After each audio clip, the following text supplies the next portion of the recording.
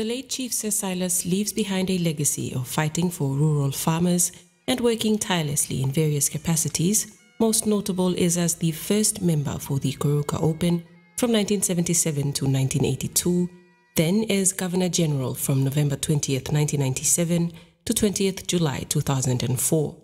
Sir Silas joined the public service in 1967, working in agriculture in the Southern Highlands province before returning home to assist locals acquire and run businesses.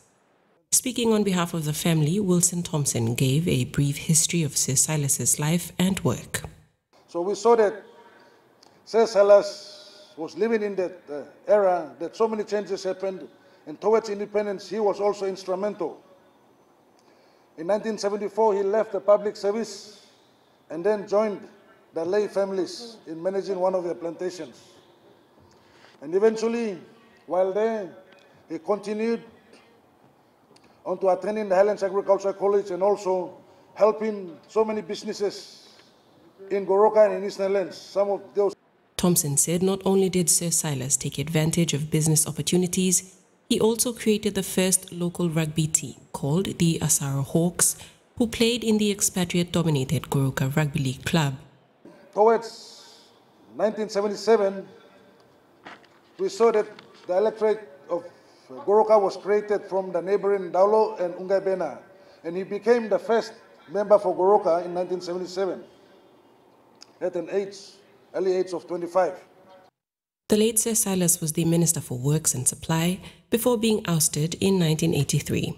Despite this, Thompson said he was still a community man, serving on a number of boards, including being first mayor of Goroka Town. Prime Minister James Marape said Sir Silas was a statesman who walked in very high integrity and maintained this into the last days of his life.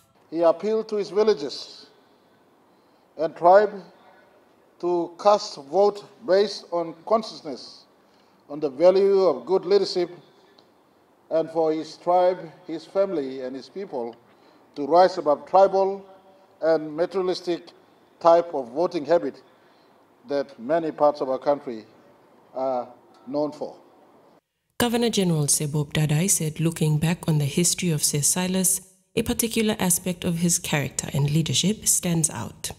He is patient to see to it that his people fully benefit from the services meant for them, and his active involvement in ensuring people, especially the farmers, receive maximum benefit from their cash crops and are not taken advantage of.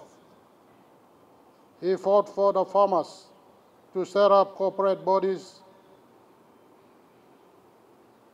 that would ensure the involvement and ownership by small farmers, so they too can realize the commercial value of their agricultural products.